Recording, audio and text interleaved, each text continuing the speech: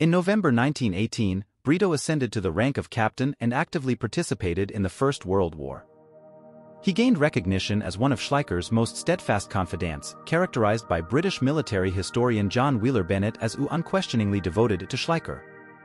Throughout Schleicher's tenure as Chancellor from December 1932 to January 1933, Bredow, in tandem with Schleicher, endeavored to secure Adolf Hitler's backing. As the overseer of Schleicher's personal information service, Bredow helmed numerous clandestine intelligence agencies, including the SS Sicherheitsdienst. Following Schleicher's ousting by the new defense minister, General Werner von Blomberg, Bredow was ousted from his position and supplanted by General Walter von Reichenau.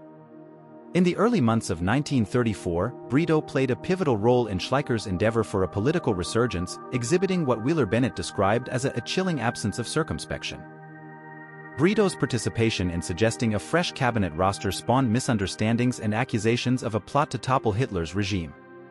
Amidst the friction between the SA and the Reichswehr, Bredow's machinations were construed as a conspiracy, stoking schemes by Hermann Göring and Heinrich Himmler to eradicate perceived adversaries. Bredow, alongside Schleicher, met his demise at the hands of SS operatives from the Leibstandard Adolf Hitler during the Night of the Long Knives in Berlin-Lichterfeld.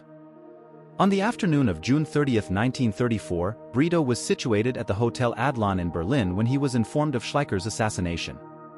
Despite offers of sanctuary, he elected to return home, only to meet his demise from a gunshot wound to the visage later that day. Bredow's military accolades encompassed the Iron Cross of 1914, first and second class, and the Knight's Cross of the Royal House Order of Hohenzollern, with swords. Thank you for watching, and if you enjoyed this video, please subscribe and share it. Your support is greatly appreciated, and you can find details on how to support my channels through PayPal in the description box below.